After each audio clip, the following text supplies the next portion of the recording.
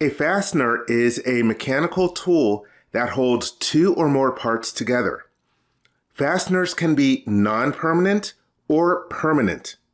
Non-permanent fasteners facilitate maintenance, repair, replacement, and overhaul. In product design, common mechanical fasteners include screws. Screws are cylindrical parts with helical threads.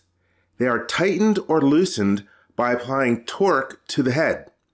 Some are inserted into threaded holes, and some create their own threads when inserted. Bolts and nuts.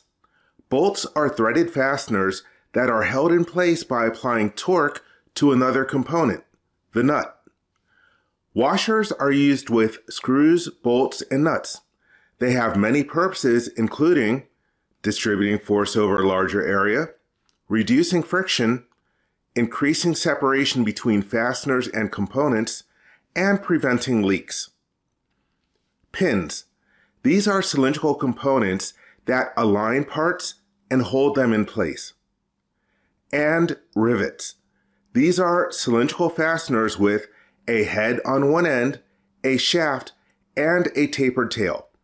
After inserting the rivet into a slightly larger hole, the tail is deformed to create a second head. There are many subtypes and variations of these fasteners and many other types of mechanical fasteners as well.